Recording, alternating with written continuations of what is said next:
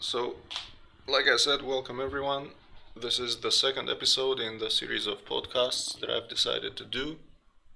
If you haven't checked the first episode, which is the summary of the crafting project, by all means, please watch it. You should find some interesting stuff in it. Regardless, this is the second video, and today I'll be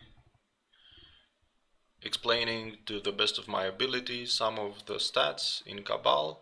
Most of them are already known. Some of them are creating confusion, so I'll try to explain as much as I know.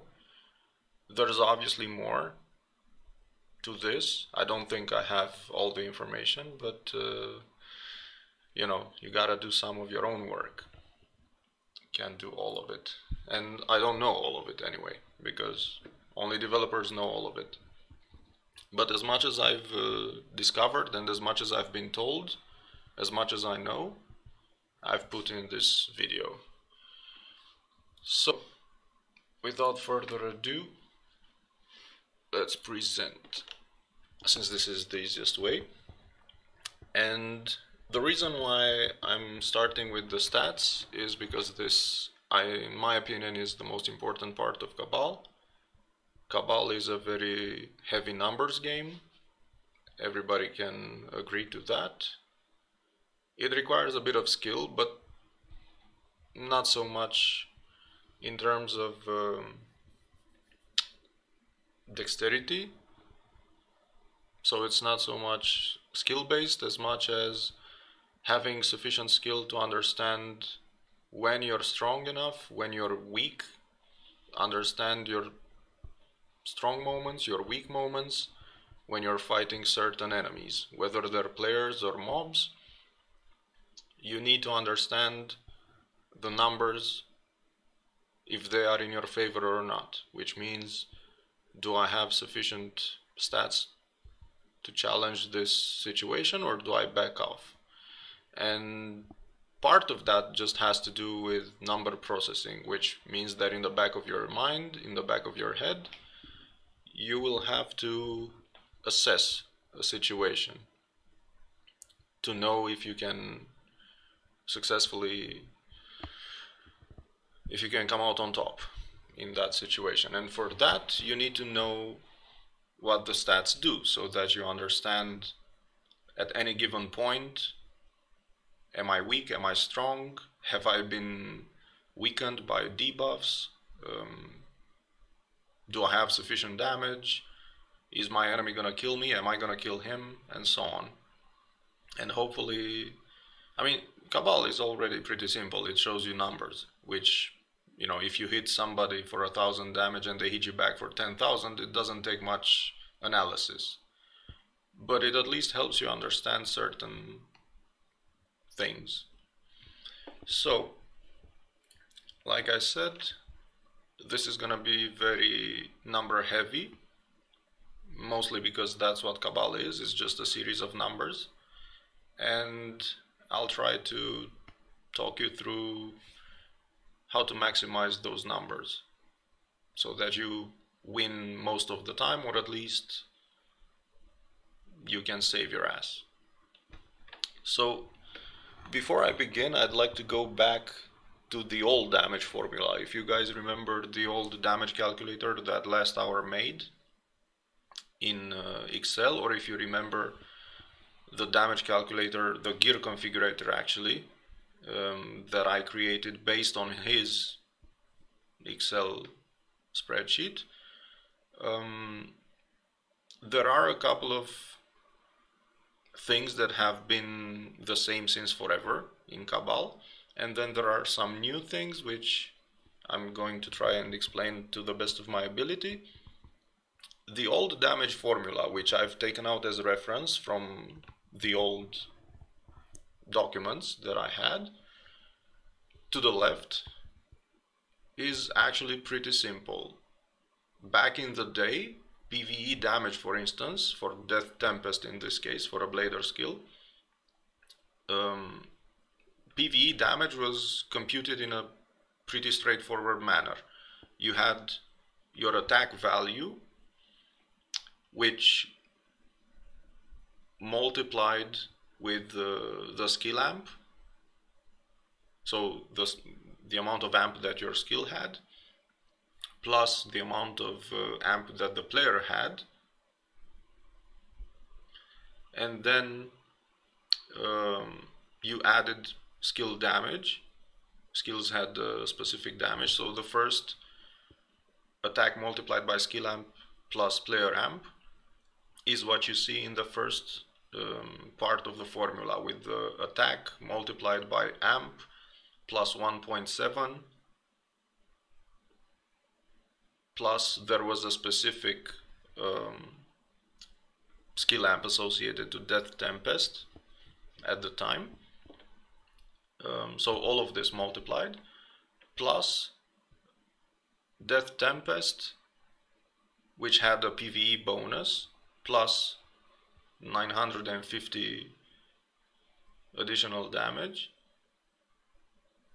minus the level penalty, because there was a level penalty involved and it still exists, which makes levels very important in Cabal.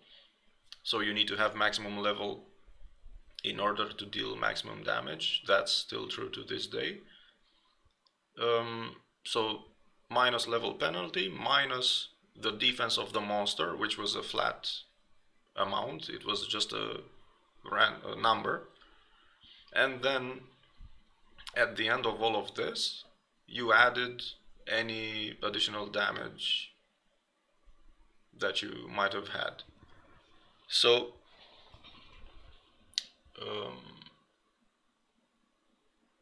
it's pretty simple. I've simplified it to attack multiplied by player amp plus skill amp, so the total amount of amp, plus any skill additional damage, minus level, minus defense, plus player additional damage. This was for non-crits. And below you can see the same for crits, where you multiply all of this, so all the above PvE damage that I've just mentioned, you multiplied it. So first you took out the additional damage, because additional damage does not get multiplied. It's added after all formulas. So you take it out of the PvE damage non-crit, which is why you see E2 minus additional damage, which means the PvE damage value minus additional damage, which is player plus skill. And then you multiply it with the amount of critical damage that you have, plus you also looked for, in this table at least, I was looking at more sources of minus critical damage resist, which might increase your critical damage or function like critical damage, so multipliers. And then at the end you have to put back additional damage from player and skill. So technically, if you had 12,503 PvE damage with a specific amount of critical damage, which in this case I added as 300%, you will then have 52,000 whatever PvE critical damage. So that was the old way.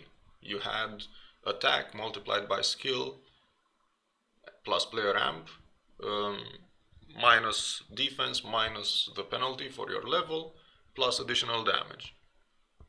So that was the old way. The new way is still a mystery, but luckily there are a couple of things that players have discovered, which kind of clarifies the way that the damage formula works, but it doesn't allow us to come up with a formula, because it's a bit more complicated than that. But at least we have observations which can help us determine various effects of these stats. And I've taken out 5 notably important changes. So first and foremost, the current damage reduction that we see today in stats is actually the old defense, which means that 350 damage reduction today will reduce damage by 350. pretty much counters everything that additional damage does.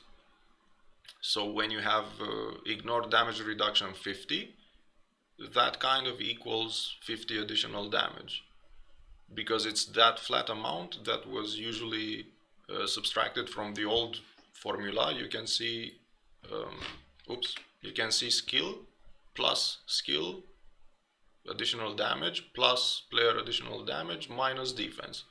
So they were additive. And so in the same way, additional damage is now countered by damage reduction, which functions like the old defense. It's plus minus plus additional damage minus damage reduction instead of defense. The new evasion has been described as being 1% miss for every 100 evasion, which means that for a blader with 3200 evasion, you're looking at 32% miss chances after all the calculations of accuracy, ignore evasion and ignore accuracy, and cancel ignore evasion have been done. And I'm saying that because you'll see throughout the presentation that there's always a property and a counterpart to that property. So in this case, you have accuracy, which gets countered by ignore accuracy, and ignore evasion, which is an offensive stat because it ignores the evasion. It's being countered by evasion as well as cancel ignore evasion. And you'll see why there was this need to have both evasion and cancel ignore evasion, because otherwise you'd say, but cancel ignore evasion is negative, so why would you need it, since it does the same thing? But you'll see that it does something slightly different. It's like double negation in French, I guess. Anyway, moving forward, third notable difference to the old damage formula is the current defense. Like I said, damage reduction now functions like the old defense, and so the new defense is actually a new property which is expressed as efficiency, and efficiency is of course calculated in percentages. The new defense counters penetration. Fourth observation regarding penetration, which is one of the new stats, it doesn't boost your damage past a certain point. And penetration, just like defense, has been expressed as efficiency, which means it's not a value, it's a percentage. Percentages go from 0 to 100. How much value does that 100% mean? That depends on the amount of penetration, the amount of defense, and I'll try to explain it. The bottom line is, if you have infinite penetration, let's assume you have infinite penetration, what that does is just, it removes any kind of penalty which might have been imposed on your character by an abnormal amount of monster defense, such as a boss, let's say. So when you have infinite penetration, it just makes it feel like the monster has no defense capability whatsoever, which means that the monster's defense is 0%. That's what an insane amount of penetration does. Obviously, that's never the case, because you don't have infinite penetration and because monsters have insane defense. And so penetration, to a certain extent, almost always does something. There are some cases when it doesn't do anything, and I'll explain those as well, based on player feedback. But for the most part, just remember that penetration and defense are actually percentages. And so the final observation that I felt the need to highlight is the fact that magic always deals 100% damage, because I heard a lot of misconceptions regarding minimum damage. critical hits and magic skills always deal 100% damage. Minimum damage is just something that was applied to sword skills back in the day, and each class had its own value for minimum damage, for default minimum damage. Bladers, for instance, I remember had 90% or something close. Warriors had something very low, like 80 or 75% or something, and Force Bladers were somewhere in between. This is one of the reasons why back in the day you saw people using bracelets of fighter on Bladers, so that they take the minimum damage to 98 or 99%. Because back then we didn't have these critical damage builds. Some Bladers were still using amp and mithril amped weapons. We didn't crit that much. We had 50, 55 crit rate, maybe 60, I don't know, depending on the build. And so they were using this minimum damage boost from Bracelets of Fighter, obviously for the amp, for the attack, but also for the minimum damage. Wizards and magic classes never had this problem because we always had 100% minimum damage on magic spells, and critical hits also had full damage. So this was just a problem for non-crits, which is the yellow number.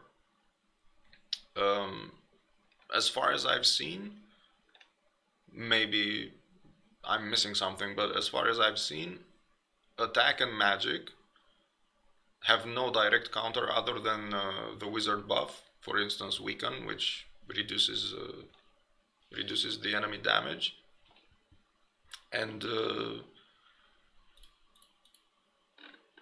this is, it's like a small amount. It's 74 attack if I remember properly, so just 74 attack less. Everything else that I've seen is kind of a percentage to your attack, so it doesn't reduce your attack by a fixed amount. You only have the player debuff, weaken, and also bosses. Bosses will reduce your attack by 500, 600, whatever. It's like the Lycan boss, for instance, reduces your attack, which does pretty much the same thing as weaken. Everything else that is reducing your attack will most likely reduce it by a certain percentage. And so when you look at how you deal damage, because of the fact that there's no direct counter to attack and magic, and critical damage and amp relying on this amount of attack or magic, this is what makes it invaluable to your actual final damage output. Because every other property that you have, offensive property, uses this attack value. So your attack will boost your amp, it will boost your critical hits, the intensity of your attacks, of all your attacks. And because there's no direct counter to it, other than like removing 500 of your attack, it's invaluable. And that's why Battle Mode 3, for instance, is very important, because it gives a shit ton of attack, weapons, everything that gives attack is important because of it.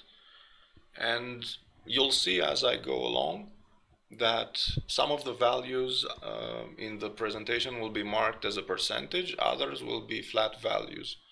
When we talk about percentages, you need to remember that they're a percentage of attack, because people look at the stats list and they see the percentage, but they don't really understand the percentage of what. So that's almost always multiplying your attack. So if you look at the stats, I've marked with orange some of the newer ones, with red some of the old ones which were already familiar. So attack and magic, like I said, is the base value that influences your damage. Attack rate will determine the success chance of your attack. This is what determines whether you block, whether your attack is blocked or not. Critical rate is critical rate, the chance that an attack will be a critical hit. The critical damage is a multiplier of damage for successful critical hits. But what's important is that the number you see in your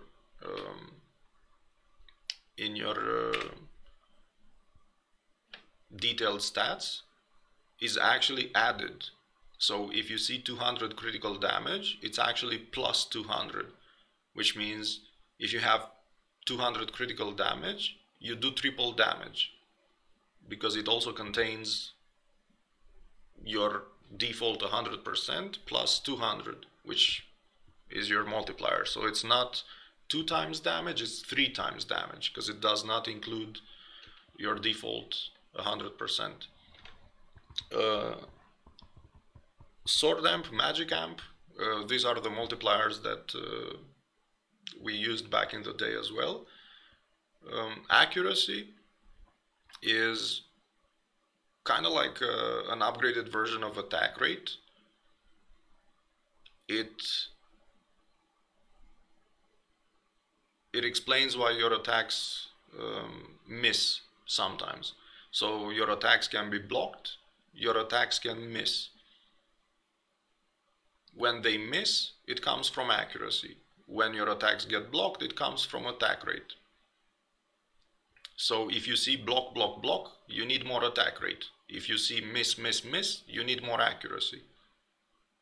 That's pretty much the short version of it. Penetration, again, one of the new stats. Like I said, it increases the effectiveness of your damage output up to 100%. And the reason why I say up to 100% is because at some point you'll have sufficient penetration to cancel out the defense of the enemy, which means that adding more penetration does nothing. It's the same as going to Fort Ruina, where mobs have 1437 HP, and critting for 100,000. It does nothing, like dead is dead. As long as you deal 1437 damage, any additional damage is pointless. It's just overkill. In the same way, if you have way too much penetration for a low-level monster, most of that penetration won't give you more damage, because you're already doing maximum damage. Additional damage is the additional damage that gets added to each hit at the end of all calculations and such. Minimum damage, I've aligned it to the left, because left is for sword. If you've noticed, it's attack to the left, sword amp to the left. Minimum damage, I aligned it to the left so that it's clear that it does not influence magic. Like I said, it's a bonus to your non-critical hit, to your yellow damage, for sword skills. Final damage increased is a multiplier for your final damage, of course, for your total damage. And normal damage increase is a multiplier for your yellow damage, for your non-critical damage. Minimum damage would take you to 100%. Normal increases it further. It can go above. Also, attack abilities come from ignores. You have the base raw values for everything, and then you also have ignores for almost everything. You have ignore evasion, assuming that there is any. You have ignore damage reduction, which translates into additional damage, but only if there's damage reduction to speak of, which almost always exists. Ignore resist critical rate, which is, you could say that it's the same as critical rate, but I'll explain later on why it's slightly different. But it ignores any resist that the monster might have. Ignore resist critical damage, same, it ignores critical damage. Same for resist amp. And then you have the new stats, or the newer stats, which include ignoring the resists to down, to stun, and to knockback, which means that you down, stun, and knock back people more often, as well as cancel ignore penetration, which cancels out some of the defensive stats represented by ignore penetration, assuming that there is any. Defensive abilities, so this is like the middle tree when you open detailed stats. This was the left column, and now defensive abilities are in the middle. You have defense, the new defense, which is an efficiency factor. So this one increases effectiveness of your defense until you take 1 damage. So you take 1000 damage, 800 damage, 600 damage, 400 damage, and then 1, 1, 1, 1, 1. When you get 1 damage from mobs, you know that your defense is sufficient, like you canceled out any kind of offensive capability that the enemy has, and you take minimum damage. That's what it means. So a very high amount of defense just means you get minimal damage, which is 1. Defense rate is what helps you survive in large groups of monsters. It's typically effective against trash mobs and such, because bosses will have a high amount of attack rate anyway, so it's mostly for the trash mobs.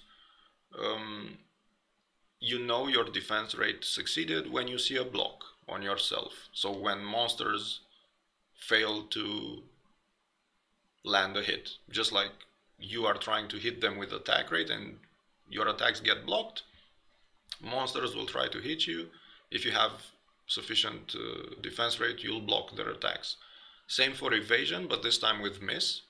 They'll try to hit you, they'll fail, you'll see miss above your head. Damage reduction is the old defense. It's just a base value that cancels out additional damage.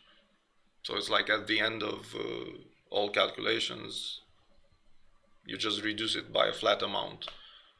It's not a percentage like the defense, it's flat. So attack and defense are percentages, damage reduction and additional damage are flat values, like in the old days. You also have ignore penetration as a defense ability, because it works kind of like defense. It increases the effectiveness of your defense by ignoring any kind of penetration that the enemy has.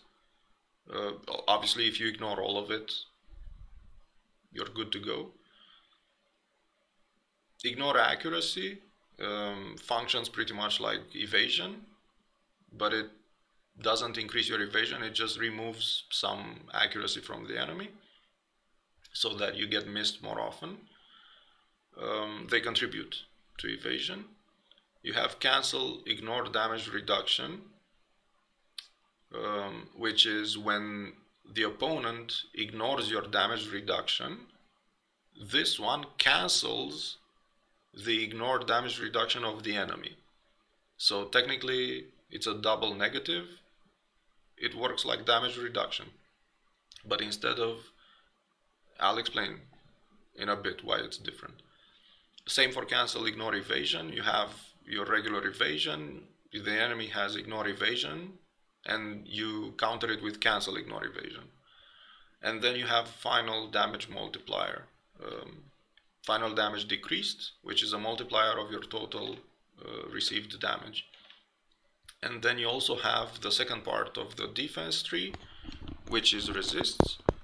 And you can have resists for critical rate, for critical damage, stun, down, knockback, unmove as well. And you also have for the new effects of suppression and silence, as well as the old resist amp.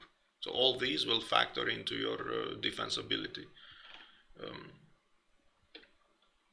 And the third column in your stats is the one that handles miscellaneous, I would say, with life leech, which is HP absorb. and this represents the amount of damage that you could potentially steal. So this is your limit, this is your cap, the percentage. Health limit up is your actual amount of lifesteal, and it will always be less than the absorb as a value. Of course, you have auto heal for life. MP absorb functions numerically like life leech, but there's a difference between life and mana, because you will only leech mana from the target enemy, whereas life will be leeched from all enemies, which means, to give you an example, if you target an enemy that takes 1 damage, you will absorb life from all of the surrounding mobs except for him, because you don't do any damage to it, and you will absorb almost no mana. Actually, you will absorb no mana because you targeted the monster which is immune, or you miss. Let's say like in GI, when you kill in the 6th wave, there's the Kevin, you always miss, you don't leech from that shit. So you have to take care of your mana pool, because if you select an enemy which you deal no damage to, then you won't absorb any mana back. This is like almost a non-issue, but it's worth mentioning that lifesteal happens on all the monsters that you hit,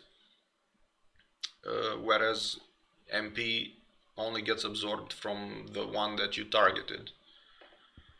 And same MP limit is the actual amount of mana that you can steal. It's limited by the amount of percentage that you have.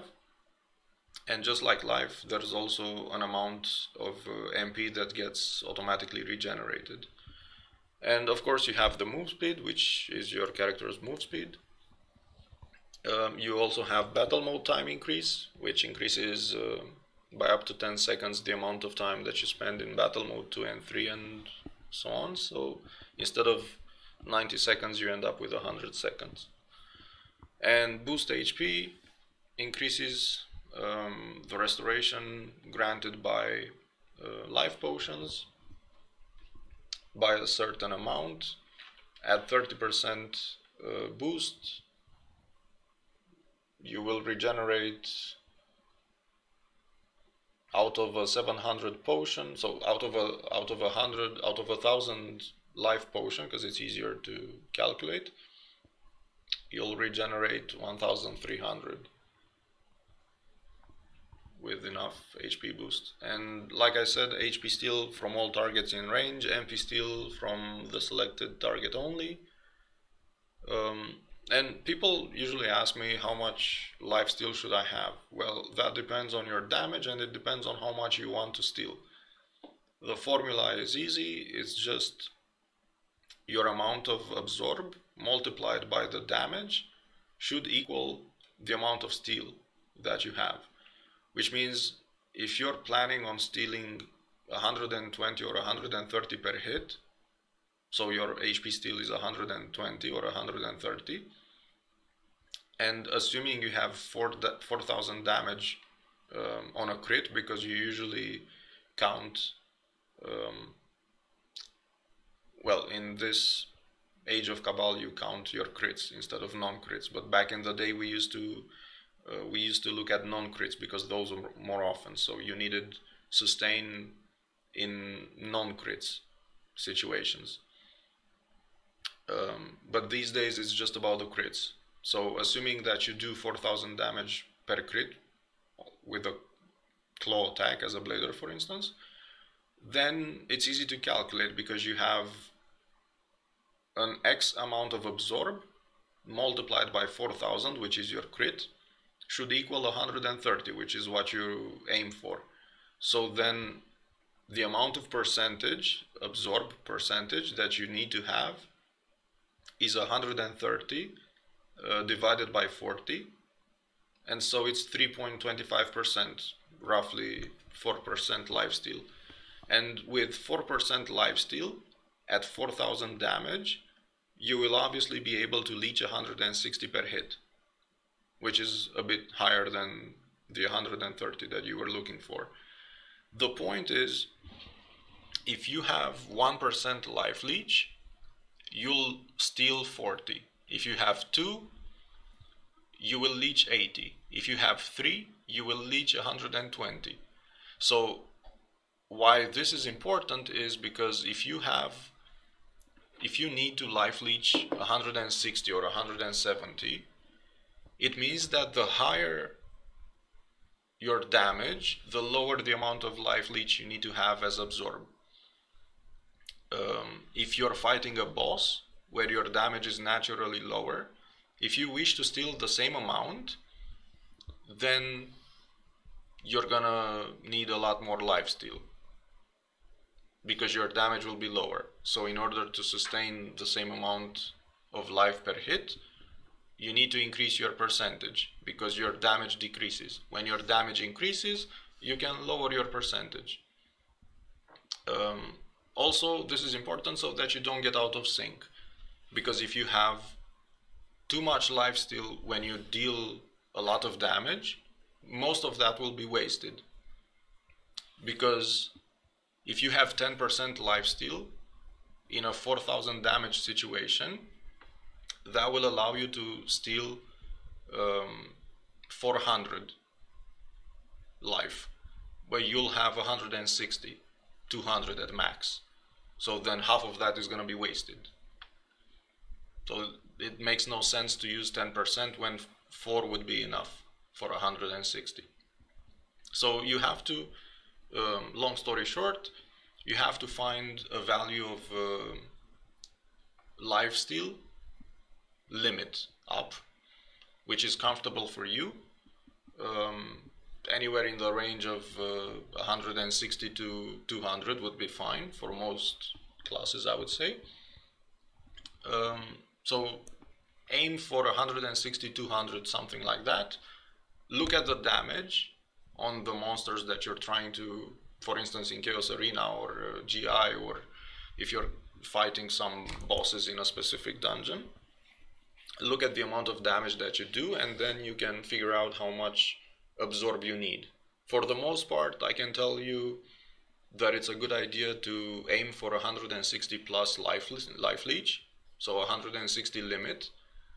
Maintain 3% lifesteal from the rune, and then just worry about increasing your damage, because if you do 50,000 damage,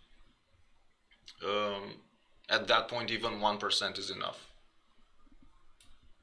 because we're talking about a shit ton of lifesteal, like 500 with just 1%. But at lower levels, and this is probably more important at lower levels, aim for 160 plus life limit, and then based on your damage you add more or less lifesteal. I think for the most part 4% on a force absorb ring as you level up will be more than enough until you get the rune. When you get the rune, at that point you'll probably have sufficient damage, but it's just something that deserves mentioning. And it's the same for mana, with the difference that with life you would regenerate 160 for every monster hit, whereas with mana you regenerate 160 from your main target. And if the target is like a dummy where you do 1 damage, you don't leech mana. That's why you should use short skills on dummies, because you do minimal damage. MP leech doesn't work. So either you use a high amount of MP heal, which regenerates your mana per second, or you use very short skills so that you don't have to rely on MP leech to keep casting spells, and so that you don't burn a lot of MP potions. So going back to counters, right? You have attack and magic, and these don't have any direct counter. It's just debuffs that you get from players or from mobs. Maybe in the future we'll have more direct counters, but as of today it's only the type of debuff that you get from the Lycan and the type of debuff that you get from a wizard like Weaken, which lowers your attack. So it doesn't have any direct counter, it's just a value that gets calculated and you can't do much about it. Attack rate versus defense rate, like I said, the result is either a successful hit if you have sufficient attack rate. It's a block if your attack rating is too low. The simplest way to calculate this is to divide attack rate by defense rate. It seems to be the simplest form of computing, so to say, which is to say, if you have 10,000 attack rate and the enemy has 8,000 defense rate, dividing 10,000 by 8,000 is 10 divided by 8, of course, it's 80%. So you could expect like 20% of your hits to be blocked. You always, I'm stupid, it's the other way around. If you have 8,000 attack rate and 10,000 defense rate, so when your attack rate is less than defense rate, if you divide 8,000 by 10,000, it's 80%. If you have 10,000 attack rate and the enemy has 8,000 defense rate, it's more than 100%. So you never get blocks. Which is, if you have more attack rate than defense rate, you always hit. If you have less than defense rate, you'll start seeing more and more blocks. And you can easily fix this if you try to kill a boss and you see a lot of block on your hits. You go aura, which is plus 3,000 attack rate, no more blocks. So either you do that or you increase your attack rate in weapons. Same result. Or you get an upgrade for attack rate. The point is, when your attack rate exceeds the defense rate of the enemy, you will no longer see blocks. For crit rate and ignore resist crit rate, which counter the resist crit rate, crit rate as a bonus is a buff that gets applied to your player. It's always applied, right? Ignore resist crit rate is not something that you apply. It's something that gets subtracted from the enemy, because you don't have the resist crit rate. The enemy has resist crit rate. So while crit rate increases your stats, ignore resist crit rate will lower the stats of the enemy by a certain amount. So it kind of works like a soft debuff. Of course, you cannot ignore something that doesn't exist. So if your enemy doesn't have any resist, then your entire crit rate will be calculated. Now, there was a debate whether ignore takes numbers into the negative. So if you have, let's say, what example can I give here? If you have 50 crit rate and the enemy has 50 resist crit rate, so technically you would have 0 crit rate. That's impossible. And then you have ignore resist crit rate, 10%. You would have 10 ignore resist crit rate countering 50 resist crit rate. So the resist crit rate becomes 40 since you ignored 10 of it. And then it's your 50 crit rate versus 40 resist crit rate, which would make your crit rate be 10%. Right? So technically you could say crit rate 50 plus 10 ignore resist, that's 60, versus the 50 resist crit rate, but it only works because the amount of resist crit rate is higher than the ignore. If on the other hand you have 50 crit rate, 20 resist, or 10 resist, and you have 15 ignore resist, you won't have 55 crit rate, because you would normally say, okay, so I have 50 crit rate, I have 15 ignore, so that would make it 65, but they only have 50 crit rate, so then I should have 15 crit rate, and that's not the case. It's not the case because you cannot ignore more than 50, which is the more than 10, which is the resist crit rate. So if you have 15 ignore resist and 10 resist, you will ignore 10. You won't ignore 15. And so it doesn't take values into the negative. The enemy won't have minus 5 resist crit rate. It's been proven for a couple of other properties like resist critical damage and so on, and I believe it's the same with crit rate. Luckily, almost all monsters have resists. It's very difficult to completely negate everything that they have in terms of resistance. The same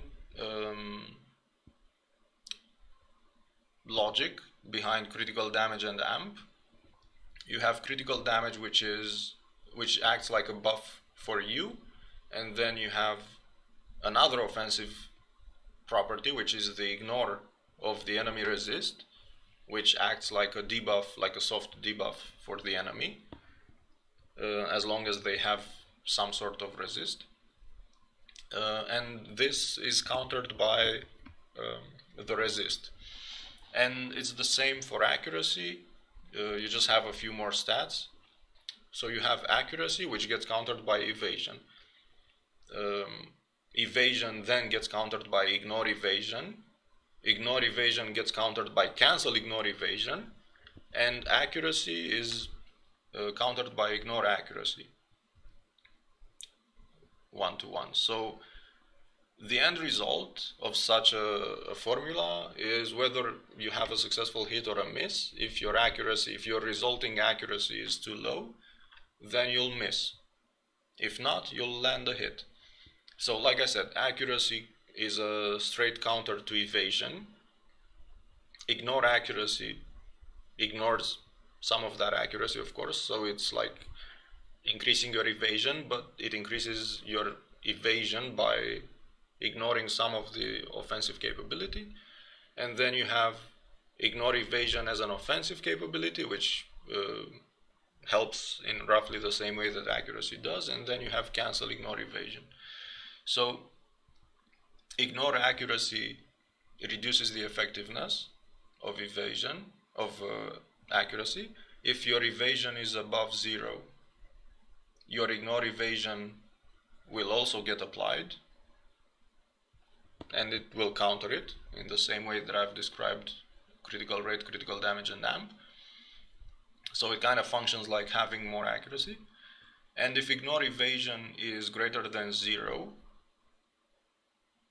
then cancel ignore evasion will lower that amount, but it won't tax your accuracy, which means it will take your ignore evasion to 0, and that's it, but it won't lower your accuracy.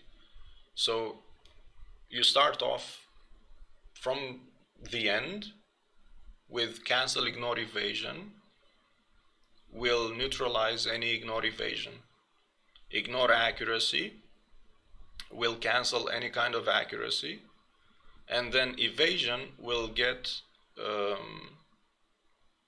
compared with any leftover accuracy, like what's left of it.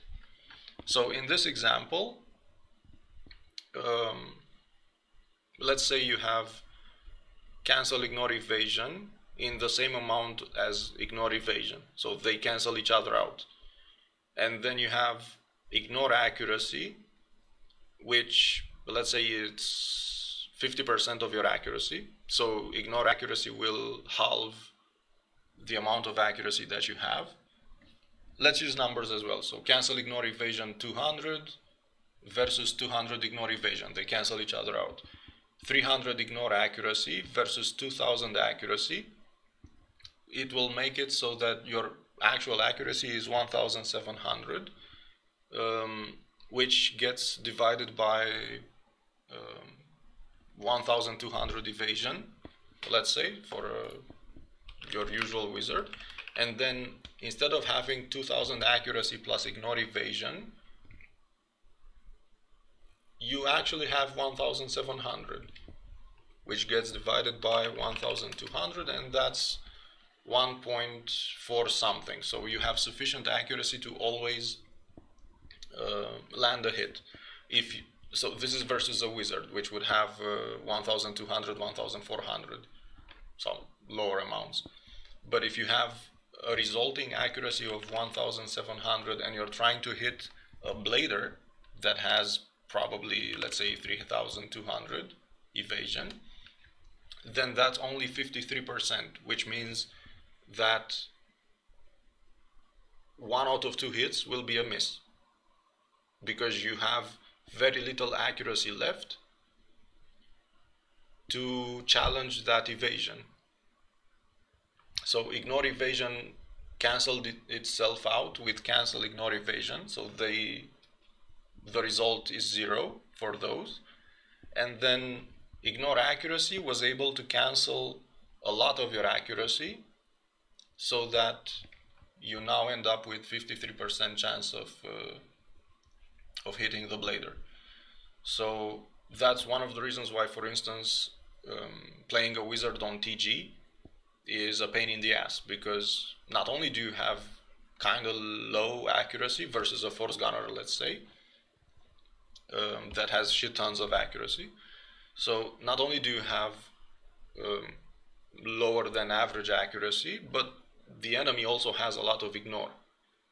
And especially if you're fighting a force blader or a blader that builds into dexterity that has evasion, then it only gets worse. If you're fighting another wizard, maybe it's easier because you don't need that much accuracy. But as soon as you have minimal accuracy and you're fighting something like a blader or a force blader, then you run into issues because of all the ignores, because of the leftover accuracy that you have.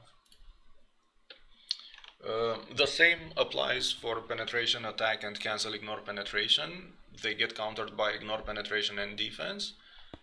Again, we go back to what I was saying at the beginning of the presentation, that the result of this challenge, penetration, attack, defense, ignore penetration, and cancel ignore penetration, the result of this challenge of stats can either be full damage or minimal damage. When you do minimal damage, it's 1, 1, 1, 1, 1.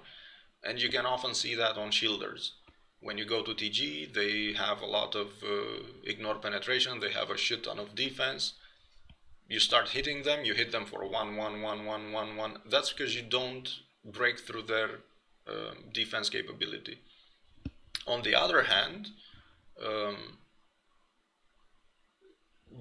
if you have sufficient damage and they don't have a lot of defense and ignore penetration, you deal full damage. And the reason why I say full damage is because there is a point in time when adding more penetration doesn't increase your damage. And you can check that with potions. It's easy, like you go to a dungeon, you use a 200 penetration potion, if your damage doesn't change, you have enough.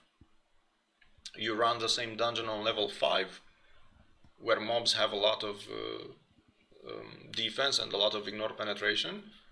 You pop that potion, it increases your damage, because suddenly you no longer have enough penetration. There's also a bug on TG, I think. One Force Blader friend told me that his damage actually decreases. So Force Bladers have that elemental enchant which doubles their penetration, and when he uses that, instead of his damage being unchanged, or increasing by a very small amount because he already has a shit ton of penetration. So doubling it doesn't boost the damage by that much. But instead of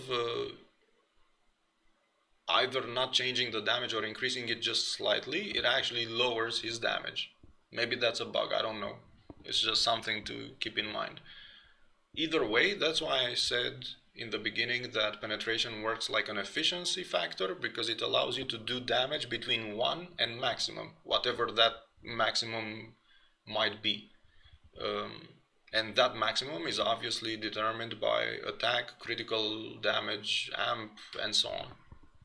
So penetration just allows you to do full damage. It's like 100% efficiency. Nothing gets wasted. The defense, the new version, reduces the amount of damage by countering penetration, and it challenges it in terms of effectiveness. Ignore penetration also cancels some of the penetration that the enemy has, so it kind of functions like defense, but as long as the enemy has penetration, which is almost always the case, attack, like I said, is a flat value which gets multiplied further by amp and critical damage, and I also added multiplied by penetration because it multiplies it until 100%, so it enables attack to be efficient. And again, defense and penetration are percentages that can range between 1 and 100. And of course, the resulting value of this entire challenge will decide the final damage. So if you look at all of these, you obviously have attack. I didn't add it in the formula because it always exists, like it's there, you never miss it. So the challenge is between penetration and cancel ignore penetration, which are the offensive stats, and defense and ignore penetration. And if you do this formula backwards, you have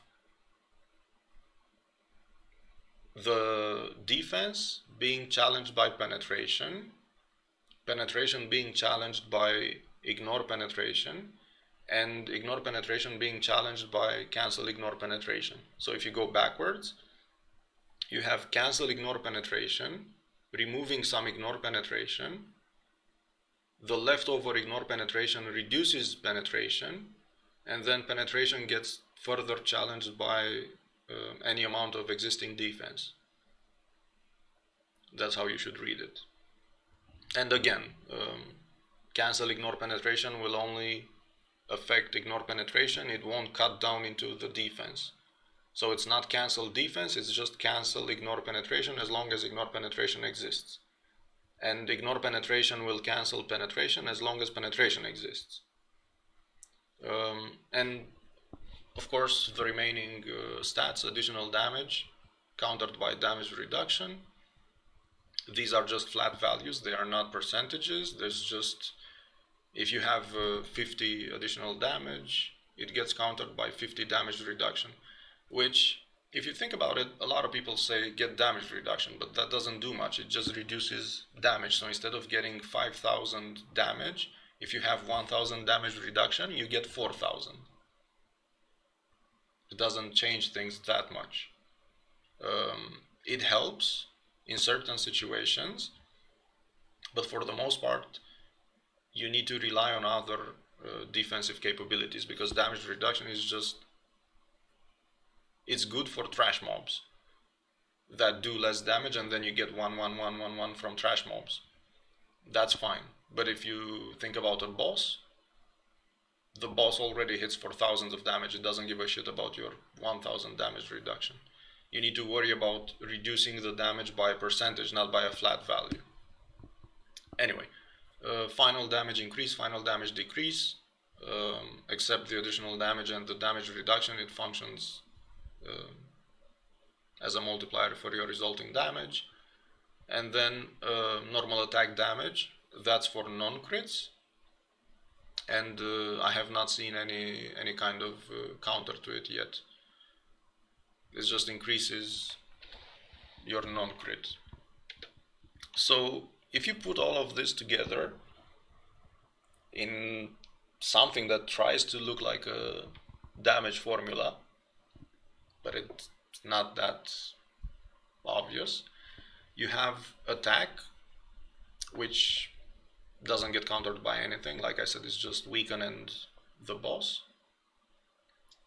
You have crit rate, which gets countered by resist crit rate, and resist crit rate gets further countered by ignore resist crit rate. You have critical damage, ignore resist critical damage, countering resist critical damage. Same for amp, same for additional damage, which gets countered by damage reduction, and then damage reduction gets countered by ignore damage reduction, and ignore damage reduction countered by cancel ignore damage reduction. Like I said, the main difference being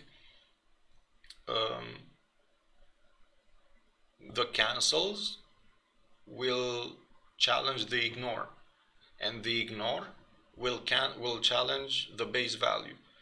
So you always have to go like backwards from the final type of reduction. So in the case of damage reduction, for instance, you have cancel ignore damage reduction, which gets to counter ignore damage reduction, which counters damage reduction, which counters additional damage. So you kind of go backwards. Minimum damage, I've not seen any kind of counter to it. Normal damage is like the yellow damage that you have. That gets countered by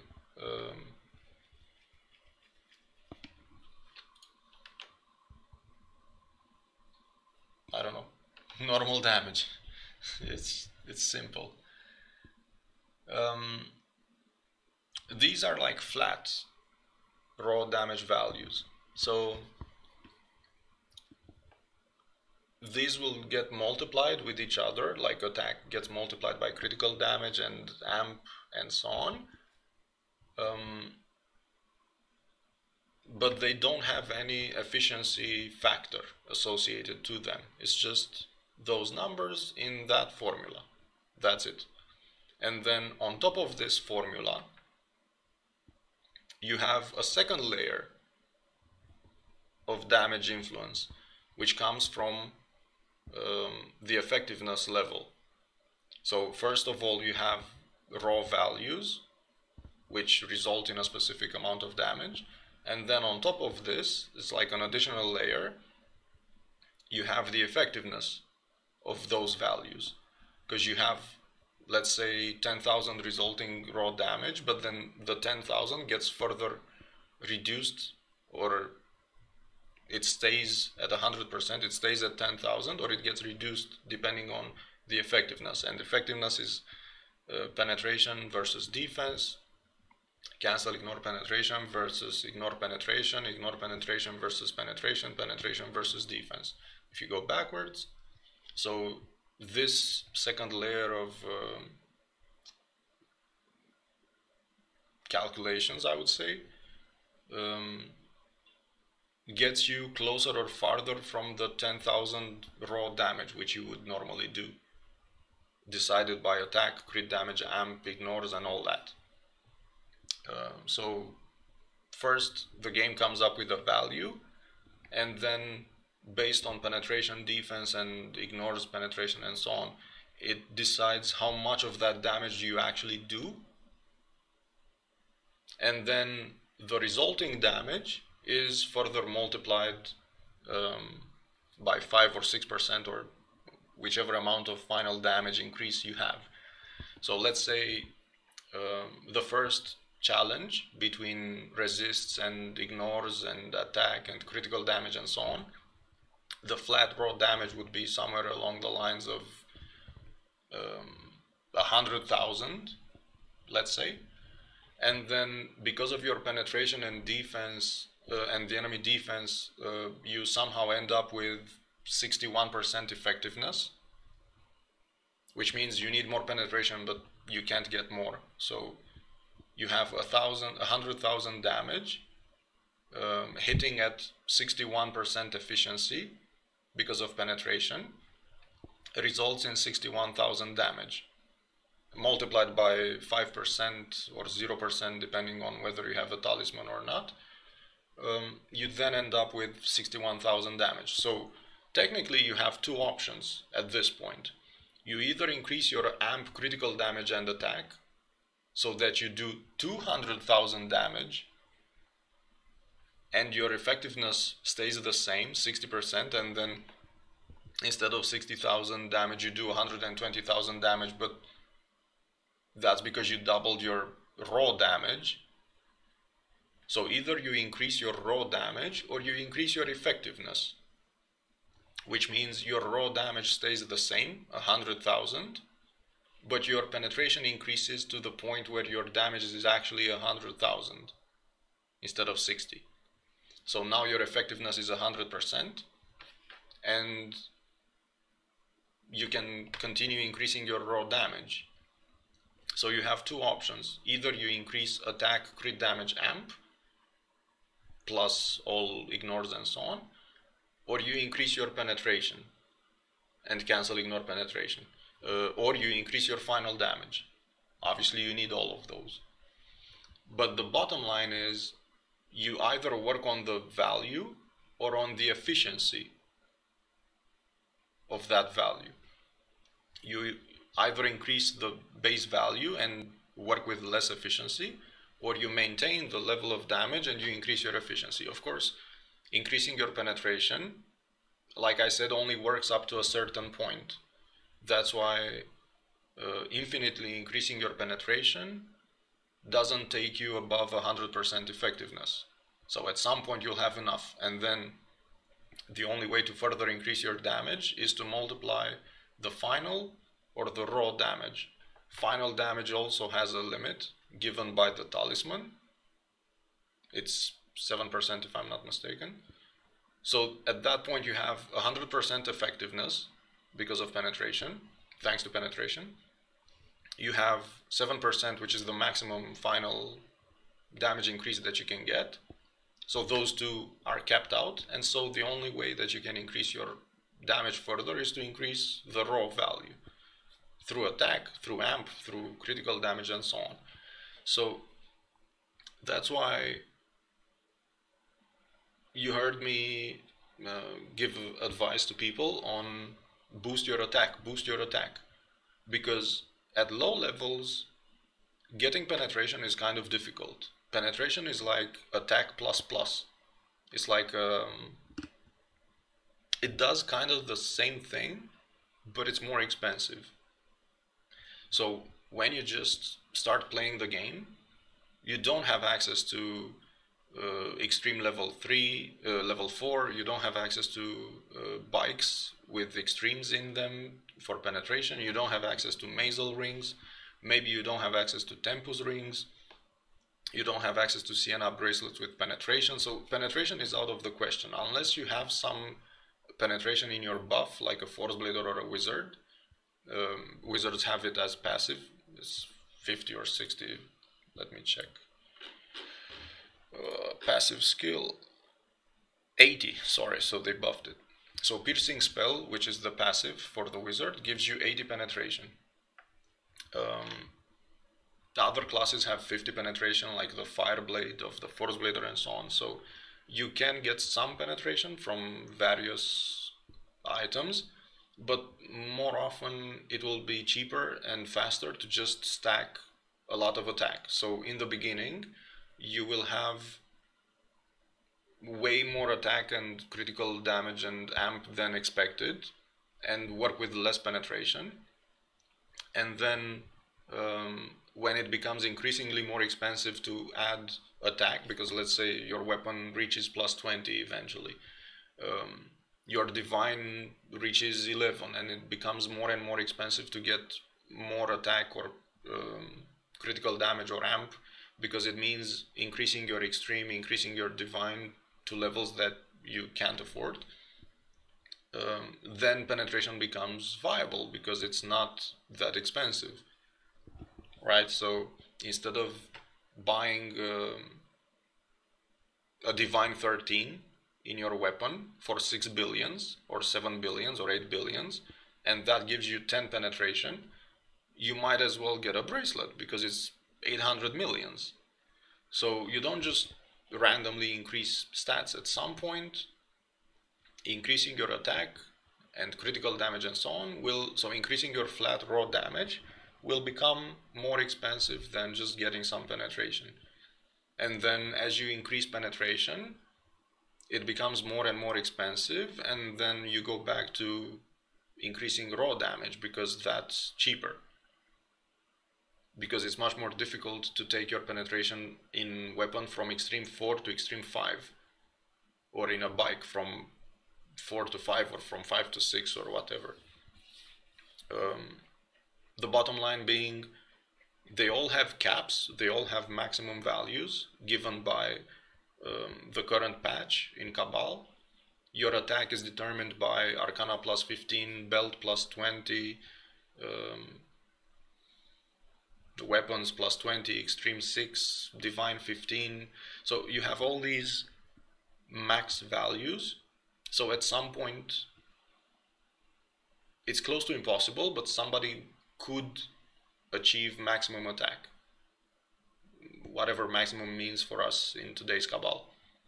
And so at that point, the only way you can get more damage is by making sure that you have 100% effectiveness and 7% final damage increase. But at the end of the day, those are kind of impossible to achieve. So you have to work with increase your raw damage until it becomes too expensive, increase penetration, increase raw damage, increase penetration, increase raw damage, increase penetration, whichever one is cheaper. And of course you have to always look at penetration if you have enough. Because at some point, like I said, you can use a potion and you don't need more penetration in your bike extreme or in your weapon or such, because you get it from the potion. But you can never have enough attack. You can never have enough critical damage, you can never have enough amp. So the raw damage arguably is more important, because at some point, at the very top of the game, you'll have sufficient penetration for most things. Luckily they keep giving us more and more difficult dungeons, so I don't think that the maximum penetration will forever stay. Like, people won't always have sufficient penetration in future patches. But let's say in a dungeon like Siena, if you want to be faster, you don't need 1,000 more penetration, because probably 400, 500 is enough. At that point, increasing your penetration by 1,000 won't change your damage. So if you're doing some shitty ass dungeon that doesn't have mobs with high enough defense, you can just power through by using attack critical damage. Not even amp works that well, because in the beginning, when you don't need a lot of penetration, you probably won't have enough attack anyway to amplify. So most likely, that's why I keep telling people, get attack very high, like close to 4,000. Crit rate is easy to get 60. It's very easy to get 60. And then you focus on critical damage, and then you focus on amp, and then you constantly look at penetration to see if it's cheaper or more expensive than critical damage and amp. For the most part, it's more expensive. So let's say when you start Cabal, you start with attack, around 4,000 or 5,000 attack ability. You should also have 60% crit rate. You then work on your critical damage and more attack, even more attack, maintaining a lower level of effectiveness, but increasing your raw damage because it's cheaper, and it will help you later on. And then when you get close to 10,000, 12,000 attack ability, you start boosting your penetration a bit, or even prior to that, because like I said, certain items like bracelets are super cheap. So you raise both attack, critical damage, and you also raise penetration by a small amount. When penetration becomes too expensive, you continue with attack and critical damage. Around 14,000 attack ability, you can start getting those triple amp armors, because at that point, the only way you get more attack is by upgrading your weapons further than 20, which is impossible. further than Arcana plus 15, which is impossible, so attack is pretty much capped, unless you're boosting Divine or Extremes. So that's when you go back to increasing critical damage or amp. But then critical damage means you need a slot extender, which is 15, 16 billions for only 10, 15 critical damage. And that's why you go for triple amps, because they're less than 10 billions and they give you like 27, 30 amp instead of 8. So then with those maxed out, your only options are there: more attack, extending your weapons, highest tier, or getting penetration. And probably the cheapest out of these will be getting a Mazel Ring, getting some penetration in the bike. But then you hit the same wall where you have to decide, do I increase my extreme in the weapon? Do I increase my extreme in the bike? Because I can't get more attack, I can't get more penetration without sacrificing a liver. And so you always have to think of the cheapest way to increase your damage, and you work on both raw values as well as effectiveness as well as multipliers. But in a nutshell, this is how they counter each other. So this is what I would actually use to describe the new damage formula. It functions roughly the same as the old one, which we know, with certain differences. So today you have attack multiplied by skill amp, player amp, and so on, multiplied by critical damage. This ends up with an efficiency factor given by penetration and defense, and then based on that efficiency level you come up with a certain damage value, which gets lowered by damage reduction, which is the old defense. And then on top of that you have additional damage from the player, and that's pretty much today's damage. So the only difference from the old formula is the fact that defense is now damage reduction, and the whole attack multiplied by amp multiplied by critical damage gets another layer of efficiency added to it. And the old defense becomes a new efficiency factor which counters penetration. So you take the old formula, you make certain changes to it, and you more or less come up with today's results. The reason why nobody other than the developer can tell us this formula is because we don't have the certainty that things get increased and decreased in a linear fashion like I described. Like there are some observations such as penetration doesn't always increase your damage, damage reduction is like the old defense because people tested it with the ignore damage reduction rune and so on.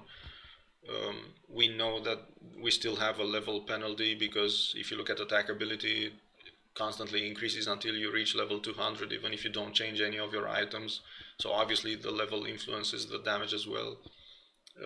We know all the things that I've said with penetration and defense and the difference between defense and damage reduction, and we now know evasion and how it works, and we kind of can tell how ignores function versus the stats that we have, but nobody was able to come up with a formula like the one that you see on the left, which actually gave us plus minus 5 damage error margin. So back in the day with this formula, we could actually calculate the exact damage plus minus 5 units because mobs spawn with a range of defense, a range of attack ability, and so on. So they don't always have the exact same value. So that's why you had a small difference, but it was plus minus 5-10 damage or something. So in the past we were able to calculate all the damage, and you could insert your values in the calculator, and then the tool would tell you how much damage you do in game, and that would be the exact damage that you dealt. There was no, it was easy. It was 100% accuracy. But today there is no such formula. Even though we know how these values function and what they do, we don't have the certainty that these are the coefficients, these are the formulas, these are the exact values. So we don't know how much penetration equals how much defense, if it's 1-to-1, if it's more, if it's less. We don't know many of these things. And that's why I personally think it's impossible to come up with the new damage formula unless they tell us what the new formula is, because we don't have access to, there are too many variables. We roughly know how they work, like I've described them, maybe small differences, or future implementations might change these things, but for the most part this is what it works like this. So you have attack, which is probably the most important value that you have, because everything relates to attack. Everything is a percentage of something, and it's a percentage of attack because it has nothing else to multiply. Like when you multiply critical damage and attack, you multiply it based on what? Because the only fixed value is attack. So attack will get multiplied by everything else. It will get multiplied by a fixed amount, by critical damage, by amp, and then efficiency will kick in, and penetration will make it will make attack feel more efficient or less efficient, depending on the amount of defense the enemy has as well. So it's just a mixed up formula, but we kind of know what to look for. You know that at low level you don't need much penetration, you need a lot of attack. That's a logical conclusion. If you have a lot of attack, it's usually better to have high attack and low critical damage. That's why I keep telling people to get Arcridiums and Palladiums instead of Sigmetal when they start playing, because you'll have low penetration by default, and then you'll also have low attack. And if you have low attack, it makes no sense to multiply something that's low. So that's why extended Sigmetal are a bad idea, because you have low attack. And later on, when you can increase your critical damage, you'll probably have sufficient resources to do so at the highest tier level. So at that point, you'll probably extend Arcridium or Palladium, or just buy the weapon extended. And then you'll have both critical damage and attack. And you'll have sufficient penetration, and that's when you start ramping up your damage. But for the most part, just knowing these things should make your life easier, and it should keep you from making early level mistakes, let's say. So just keep in mind, pump your attack in low levels. It will help you more than anything else. Don't worry about critical damage. You can easily reach 200, which is triple damage, just by having some random low-level items and unextended weapons and helm, so you don't have to extend your weapons. What's more important is that you take your attack to close to 4,000. When you get close to 4,000, you can start increasing your critical damage by a bit by getting accessories. You start working on your penetration, mainly bracelets and Tempus rings and so on, so something trivial, something cheap. And then with those you'll probably end up having 12,000 attack ability or so. At that point, your only option is to get more critical damage by extending weapons, which is impossible, or more penetration by upgrading extremes and so on, which again is impossible for your level. So that's why you start increasing your amp as well.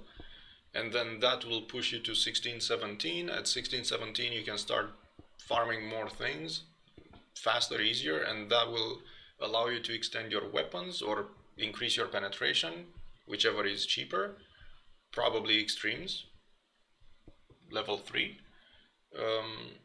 And then you go back to extending your weapons because that's like 15 billions, and then you go for level 4 extremes because that's like 30 billions, and then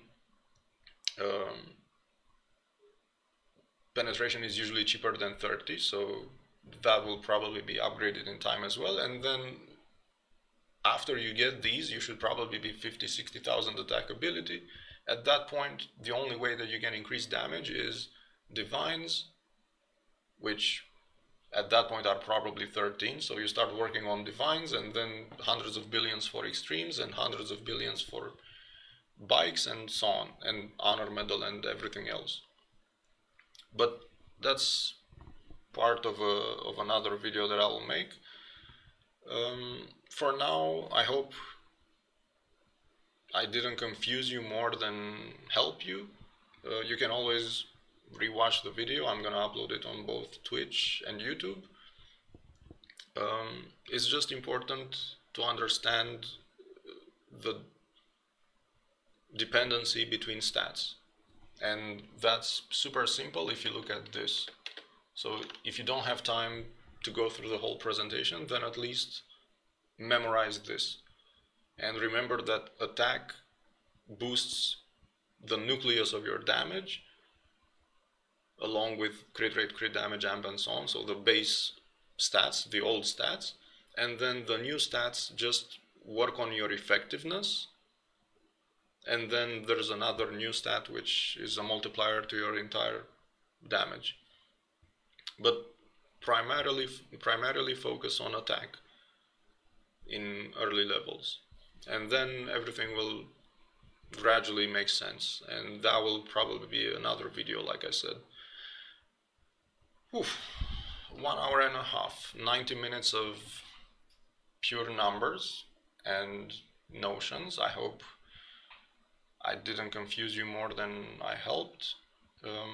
Like I said, I will upload the videos as soon as I finish with this one. If you like what you see, please follow the channels. You will get notifications when I upload new things, and I do plan on making more and more videos. I don't exactly I haven't decided yet what's gonna be the third one, but this one will be uploaded soon. And I started with the crafting summary, and then these are stats. If you have any ideas, you can find me on the Cabal Discord as well, and I can probably try to come up with a video for that too. Otherwise, I'm gonna do what I think is important for everyone to be able to enjoy the game and make as little or as few mistakes as possible, because you can get to higher attack ability slowly by making a lot of mistakes which you end up regretting and investing in the wrong things, or you can get to higher attack ability faster than the average by doing the right things. And this is the goal that I have, is to teach you within my limits of knowledge, is to teach you how to avoid those mistakes, because I've made those mistakes as well. Nobody told me all these things. I had to find them by myself, by making mistakes, and so hopefully I can help you avoid those mistakes that I've made. So this is from past experience. It's not me looking down on people, it's me trying to help you avoid the mistakes that I have done, and this is what I've learned from them. That being said, I'm gonna put an end to it. It's 90 minutes precisely, and I hope you enjoyed it. You'll be able to watch it again soon, and please follow me on Twitch and YouTube, mostly Twitch. I don't use YouTube anymore, I just upload videos. but follow me so that you can see more and more topics. And like I said, if you have suggestions, you know where to find me on the big Discord. I hope you enjoyed it. Have an amazing weekend, and I'll catch you on the third episode. See you.